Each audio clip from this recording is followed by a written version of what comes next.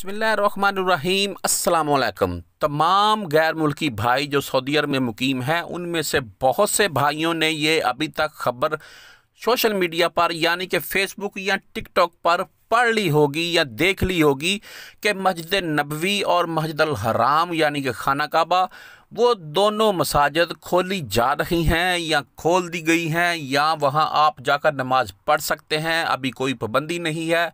तो भाई इसके मुतल्लिक़ मैं आपको तफसील से इस वीडियो में बता दूंगा क्या ये दोनों मसाजद खोल दी गई हैं या खोली जा रही हैं।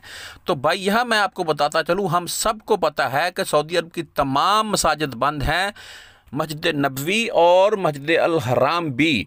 वहाँ 5 वक़्त की अजान दी जाती है मस्जिद नबवी और मस्जिद अल हराम में, और बाजमात नमाज भी अदा की जाती है और अभी तो तरावी भी अदा की जाती है। तो भाई वो यहाँ वहाँ पर मौजूद जो अंदर अमला होता है काम काज के लिए और सफाई सुथराई के लिए, वो टोटली अफराद बाजमात नमाज अदा करते हैं क्योंकि उनके रोज़ टेस्ट किए जाते हैं इस वायरस के। तो आप सब भाइयों को पता है, तो मस्जिद नबवी में तो अभी तरावी पर भी पाबंदी थी और इत्तिकाफ़ पर भी पाबंदी लगी हुई है। तो ऐसे में इन मसाजिद को क्या खोला गया है या खोलने की तैयारी की जा रही है, आप अभी अपनी स्क्रीन पर देख रहे होंगे। There is no truth about what was circulated from the reopening of mosques and mosques. जी मेरे भाई, ये अखबार सऊदी अखबार की तरफ से एक न्यूज़ आज लगाई गई है, मैंने आपको पढ़कर सुना दी है।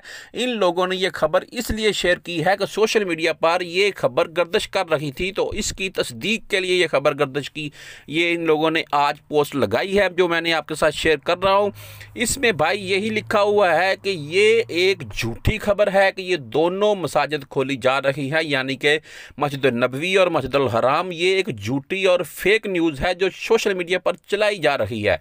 उन पर बिल्कुल पाबंदी है, आप ना तो वहां नमाज पढ़ सकते हैं और ना ही तरावी वगैरह या जुमा की नमाज बिल्कुल आपको इंटर भी नहीं होने दिया जाएगा। आज से गालबन 4 जुमे पहले हम अफराद मस्जिद नबवी जा रहे थे, तो हमको भाई उन्होंने 2 से 3 किलोमीटर पीछे ही गाड़ी रोककर पीछे मोड़ दिया था कि आगे रास्ता बंद है। उस वक़्त से लेकर अभी तक मस्जिद नबवी और मस्जिद अल हराम बंद किए हुए हैं भाई उन लोगों ने। और आपको मैंने पहले भी बता दिया है कि वहाँ जमात होती है, नमाज तरावी होती है, लेकिन अंदर वाला अमला पड़ता है। आम जितने भी अफराद हैं, जिनमें सऊदी भी और खारजी भी, सब की एंट्री बंद है अभी तक मेरे भाई। तो ऐसी फेक न्यूज़ पर यकीन मत कीजिए, पहले पूरी तसल्ली कीजिए, फिर ऐसी पोस्टें शेयर करें और ऐसी बात दूसरों तक फैलाएं।